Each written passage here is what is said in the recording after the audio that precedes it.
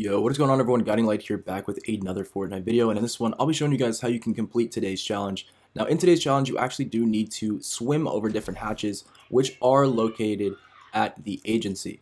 So this is actually a pretty easy challenge, but this was just added into the game very recently, and you will have a little bit of time to complete this for some very special items, as the next season will be starting pretty soon. So you do want to try to get these out of the way before that happens.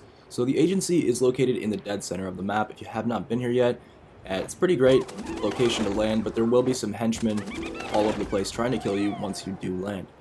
But either way though guys, this is the location you want to go to, and I'll show you exactly the best place to land to get it done. Now this shouldn't really take more than like 15 seconds or so you do want to try to land near the boat here. So you can either swim to these hatches or you can just take the boat over to them, but you want to look for these gold things which actually have been added underneath the water. All you really need to do is quickly swim over them. It shouldn't take more than a second or two, and you will get access to this challenge. Now there actually are a few different hatches all over the agency, so that's just one of them. I'll show you where you can find a couple more just in case, but there's another one located here, and there's another one located on the other side as well, so you can pretty much find them at all four sides. So I hope this video did help you guys out, and as always, I will catch you in the next one. Peace.